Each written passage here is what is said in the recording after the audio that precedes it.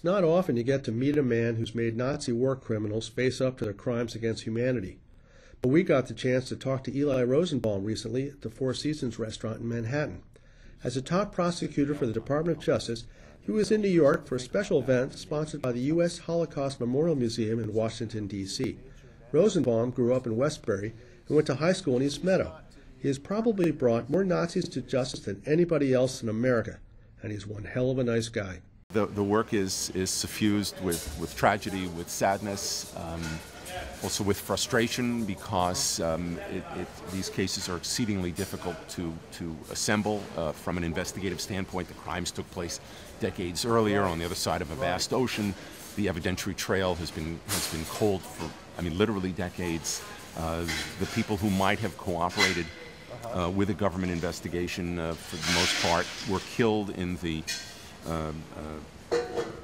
during the perpetration of the crime. So, and of course the Nazis, when you question them, and I've questioned a lot, including here in Manhattan and on Long Island, they don't tell the truth for the most part. Yeah, the job did get to me.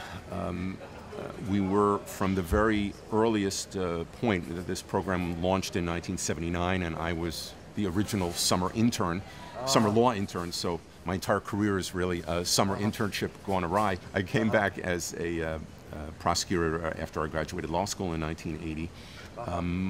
And even then we were told that time was against us. These people were all either senior citizens then or about to become seniors, and that we had to work as fast as we responsibly could. Not as fast as we could, as fast as we responsibly could.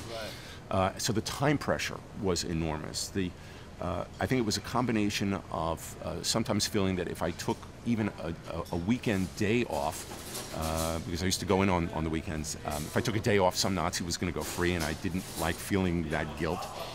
And it was also the experience of interviewing the survivors, and I did that a lot.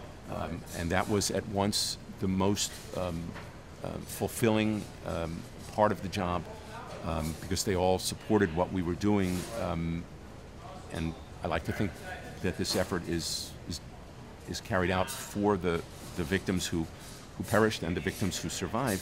One of the first Nazi cases that the Office of Special Investigations, at which I would later work, handled was in Mineola, which, I bicycled through Mineola. Boleslav Smykovskis, who lived on Grant Avenue in Mineola, and one of the more amazing things I ever saw was a Soviet-Latvian television propaganda film, pretty short, about 15 minutes, that we got.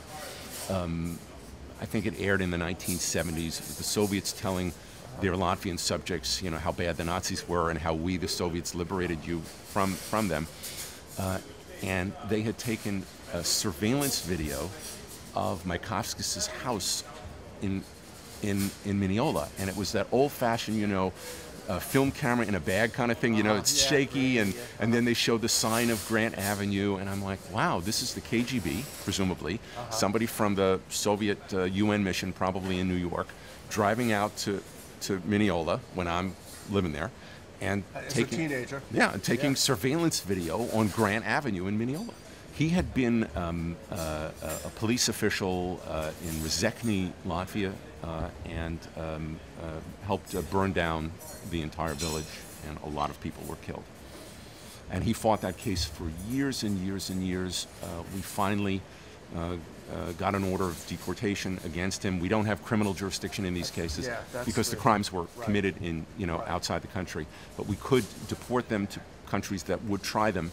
Mykovskis was deported to Germany in the early 1990s, I think, and was put on trial in Germany, and then the trial was suspended because he was in poor health. People often ask me when there's a Holocaust movie out, like Defiance, did you see it? What'd you think? And I said, you know what, I haven't seen it. I'm not going to see it because I've been working on Nazi cases for 30 years. I've been immersed in it. It's almost 24/7.